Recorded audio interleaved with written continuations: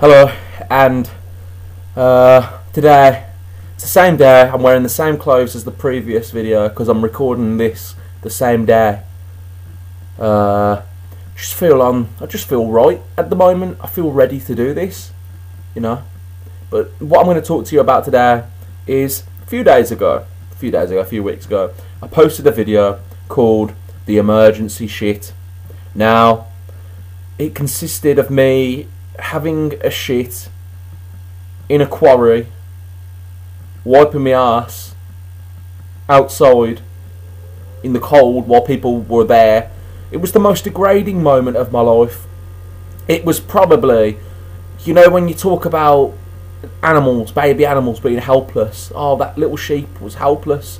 That I felt helpless. I felt the most helpless I've ever felt in my life. Literally nothing compares to that moment. If I was getting beaten up by 6 gigantic, big, bald black men, I'd probably feel happier. I'd probably feel a bit more helpful, less helpless. I don't know what the word is, but I'd feel less helpless. I think that's right. But I thought I'd spend a couple of minutes just talking you through it. If you've watched it, I could always, if I don't know how to do it, you know, I'm not new to this, but I'm shit at it. I put a link to the video in this, but unless somebody helps me, I don't think I'll really know how to do that. But I'll go through the story. Anyway, me and my friend Adam and my friend Lee, we went up. Well, one of them lives in Rugby, so me and Adam went to visit my friend Lee. His friend Lee, our friend Lee, however you want to call it. And they're both into fishing. I'm not really a fisherman, but you know, I'm part of it. I tag along, so I'll just do whatever, just chill, one of them things. And for a while, you know, I'd needed a shit, not a proper shit, but I just felt like I'd needed a shit. But I kind of forgot about it. That morning, I'd had a McDonald's, and for the first time, I'd had extra cheese on my burgers. Now, normally, you'll find, if you ask at a McDonald's, well, whatever ones I go to, no, we can't do no extra cheese. Not like it's some big problem. It's not a problem. Whack on an extra slice. Do it by accident. You know, you could pull off an extra cheese slice by accident and just blame it on being by accident. Nobody's ever going to catch you. Nobody's ever going to look at the burger and say, you've put on an extra piece of cheese, you are fired. Nobody's going to do that. So next time I would like the extra cheese, which I did this time, but I don't want it again because it made me shit myself. But, so yeah, we're walking around this quarry and I just feel myself bubbling, man. I don't know. It just something didn't feel right. So we're walking round, and we were on one side of the quarry. The next minute, we decided to walk round the other side. They wanted to fish the other side of the lake. Alright, so we walked round. My mate had set up down the bottom, and I walked down, and I was standing there, and I felt weird, man. My stomach, Jesus Christ, it felt like a volcano. Every single time, literally, I was trying to stand still, and I was there standing still. But because I was on like this slab, every time you know, like when a slab wobbles, it was wobbling, and every time it wobbled, I just felt brrr, brrr in my stomach, and I thought I need to do something. What am I supposed to do? The toilet's fucking shut. You know, the only way here is to actually do a shit outside and wipe my arse. Luckily, my mate had some toilet paper in his car, so you know, as you see in the video, that helped a lot. So I walk up this hill.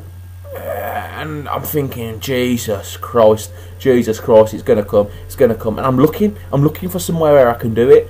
Sadly, the place we'd gone to, there was no enclosed bits at all. It was literally all open now. You know, I had no choice, and I'm walking around. I leant over this wooden thing, seeing if I could just try and suck it back in, and I'm walking around.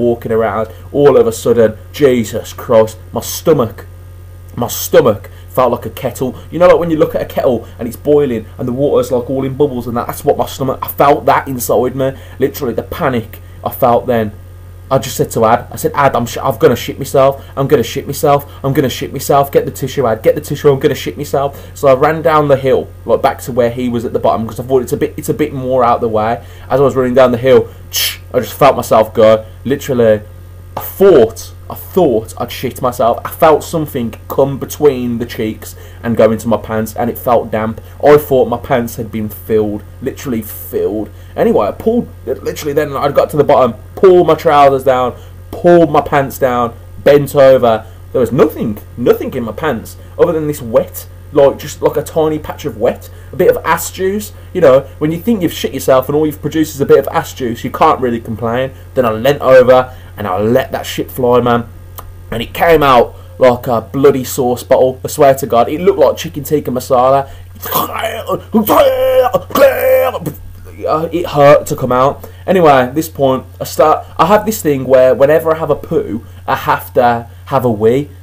It just comes at the same time. So then I started weeing. I had to quickly move my trousers and that out the way while I'm having a wee and a poo outside, like a woman weeing. It was horrible. I was weeing like a woman with my willy between my legs, right down the bottom, like pissing through the gap. It was rough. And then, so obviously I'm getting a bit cold now. My willy's shrivelling up. I've got my pal up the top, laughing his head off.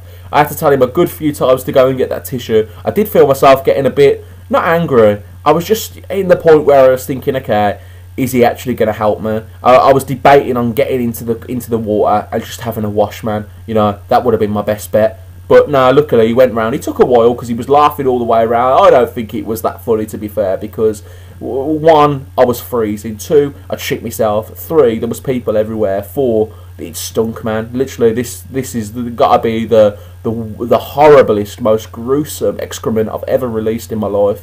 Anyway, he comes back with the tissue. That's when he starts to start recording, and that's when you're recording. You know, that's when you can see in the video that it was just a rough time.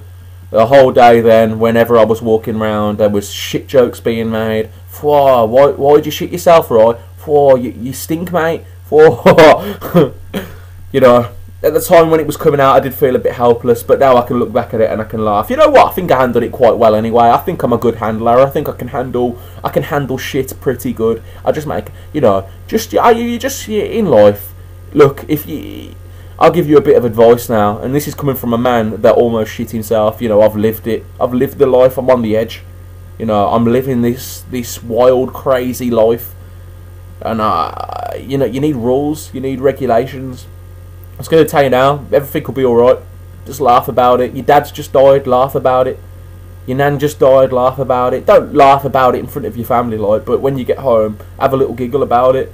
Your dog just died. You can probably laugh about a dog in front of everyone else because it's not that bad, is it? You know, or a hamster or something. It's nothing, or a goldfish. It's nothing, man. You know, but just laugh about it, and everything will feel a bit better. I don't know. But since that day, my stomach, wherever I go, I take a spare pair of pants. Never risking that again.